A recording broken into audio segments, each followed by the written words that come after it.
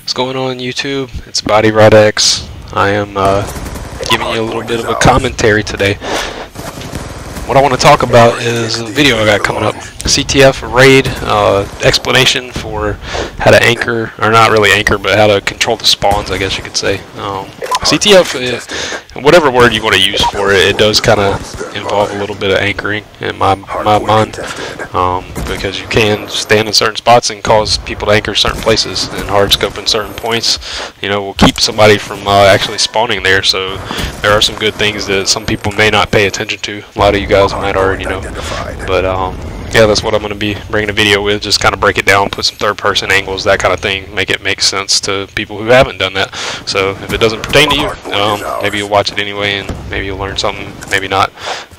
So yeah, but this is just kind of a hard point I was playing in. I started out with a SMG, and then I switched over to an AR just because of the way the team I was playing with how they were playing. We were losing, so I didn't feel in the game that the anchor was being held good enough, and that I like to slay with an AR from inside the hard point, kind of. If somebody else is anchoring, it helps a lot. It'll keep them out of it. Other teams do that. Envy kind of has that type of setup, which they're changing a little bit. They're playing with it.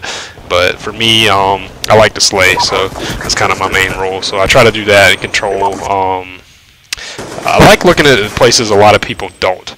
Like right here, I'm already in the hard point for the new one, because I know it's important. So I knew somebody was going to be trying to come there, so I figured I would rotate over. We have our anchor in the bottom right, so I go up top. This is my favorite spot on this map, is to just kind of look down street and just drop kills. And I'll go to this one if everybody else kind of floods over there. So as you can see, I'm the only one in this hard point the whole time. So that's kind of what I like to do. But this isn't really a rundown. I wasn't trying to necessarily do a commentary on hard point on this map or anything. It's just something to talk about. But this right here is a little bit of a career ender when I turn on Rhino here. But yeah, he enjoyed that. But yeah, so I don't know. I like this video because we were losing pretty bad, and then we ended up coming back and winning by like 5 points or something. So it was a fun game. But yeah, I appreciate you guys tuning in, and catch the next video.